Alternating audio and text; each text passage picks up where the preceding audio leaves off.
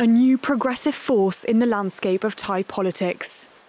Pita Limjaroenrat has led his party to victory in the lower house of parliament. Now he says he's ready for the top job.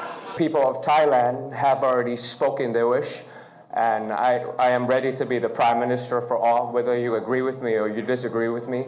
The 42-year-old has built a large support base among young Thais, often from urban areas, who are fed up with pro-military conservative leadership.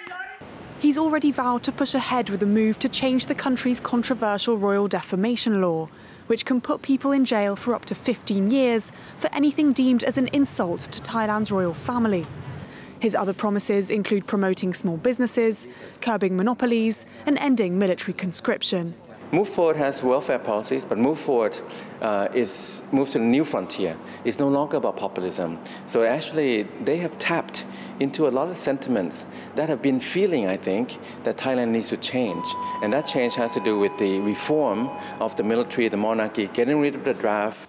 Limjaroenrat spent time in New Zealand as a teenager before studying in Bangkok and then at Harvard in the US. He's also a businessman and was only 25 when his father died, forcing him to return to Thailand to take over the family's struggling agriculture company.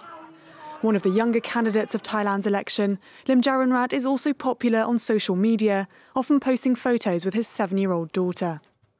But in a country where military coups and court orders have often trumped the ballot box, his success in the election doesn't necessarily mean the road to Prime Minister will be a smooth one. He needs to gather enough votes in Parliament to make up for military-appointed Senate members. Support from the runner-up Pheu Thai party is a strong start.